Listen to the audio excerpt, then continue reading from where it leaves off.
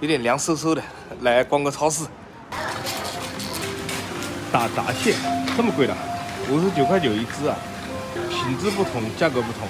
买了3只大闸蟹，明虾差不多50块钱一斤了。再来买点这个虾，活蹦乱跳的。文蛤可以来几个，伤口的这个就是比较新鲜的啊，在吐的。大家好，我是老田。上次不是给我儿子买了点那个2.2鸡翅，准备煎给他吃的，后来一直没煎，放在冰箱里。今天正好，我们买了3只大闸蟹，还有那个虾，贝壳，一起做一个这个鸡翅虾蟹煲。这个个头还可以哦。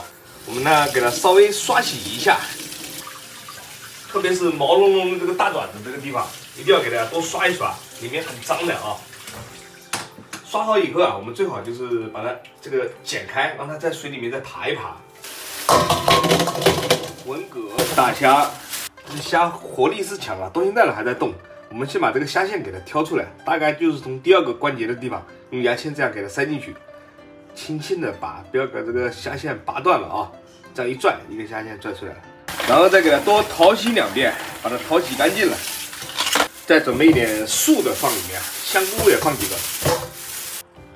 胡萝卜把这个皮呢可以给它稍微削一下，土豆也可以把皮给它削掉，黄心土豆给它冲洗干净就可以了啊。其实这个大闸蟹品质还可以啊，吐到现在基本上没多少脏东西里面。鸡翅虾蟹煲材料我再给大家介绍一遍，这个用的是2.2鸡翅，也可以用新鲜鸡翅，就是提前红烧一下就可以了。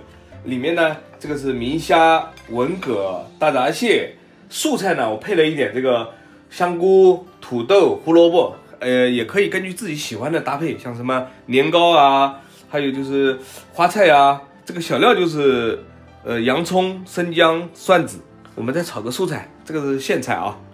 先把这个素菜给它切一下，香菇呢我们就斜刀这样切成大块，胡萝卜给它切滚刀块，土豆呢也给它切成大块。切好的土豆放到这个水里面浸泡一下，去除里面的淀粉。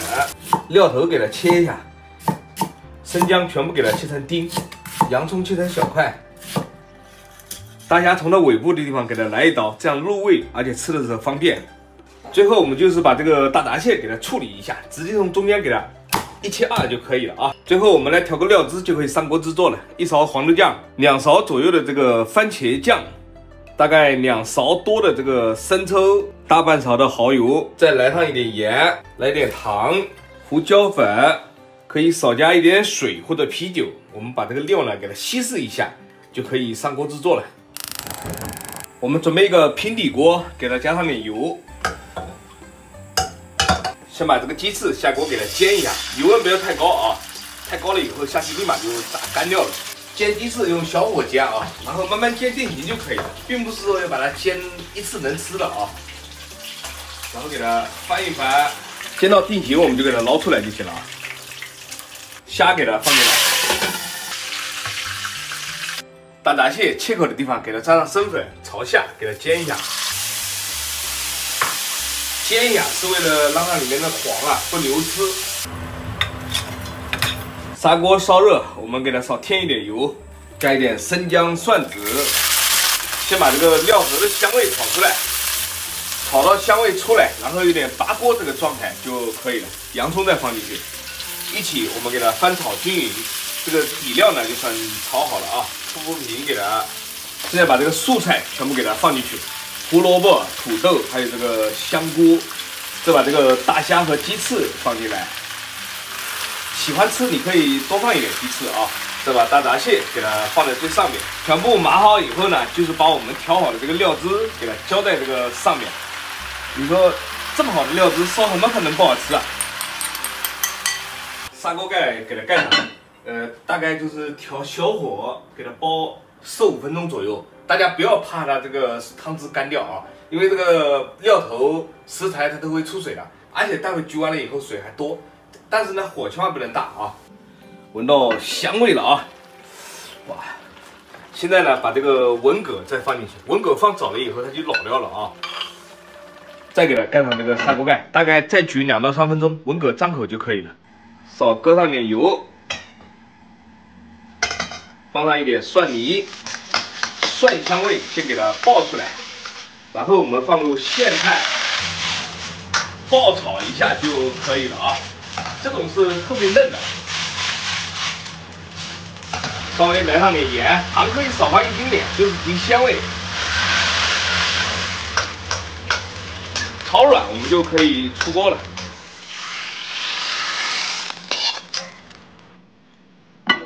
好，可以了，张口就行。开饭了啊！来上2颗香菜装饰一下。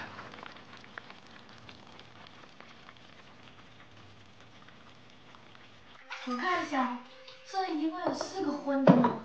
好几种食材在里面，喜欢什么都可以放。先把这个，哎，这个先洗掉，这个久了之后它就老掉了。你看，带上这个汤汁，哇，又鲜又嫩。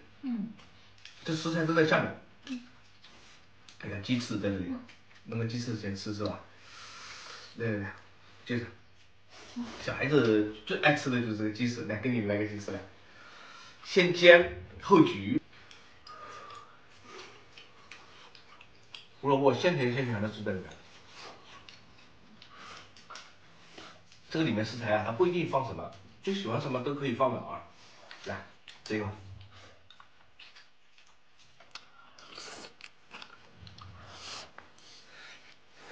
苋菜就加点蒜泥，清炒炒的。这个素菜都在下面，荤菜在上面放的。土豆已经煮了一点面的了。看这个大虾，屁股上开了个口子以后，这样吃的时候就方便多了。哇，味道全部吸进去了，好香。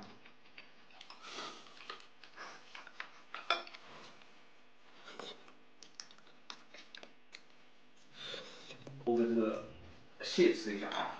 今天我没把这个壳剥掉，整个一起焗的。这里面黄吃掉，这里面好多黄。剩下的都是肉，给你吃。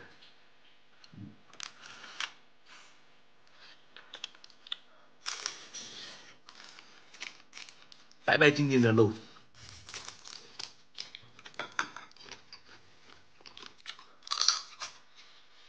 连这个大钳子里面肉都很多。就这个。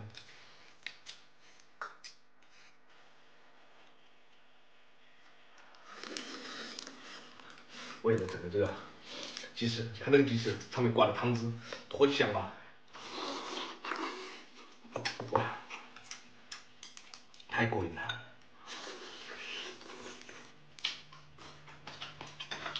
来个加，一点点干料。这个菜下酒下饭都挺不错的，每次可以换着食材放里面放在一起烧，也可以用鸡爪什么的啊。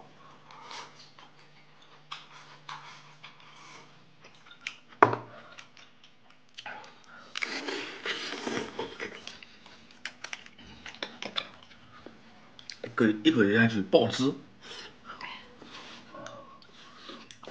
虾入味了以后挺好吃的啊。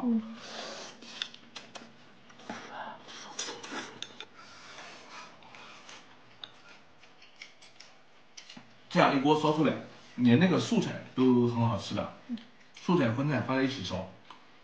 土豆都已经面掉了。啊，有机会一定要试试啊，很好吃。再来个大闸蟹。这视频到这里啊，感谢大家支持。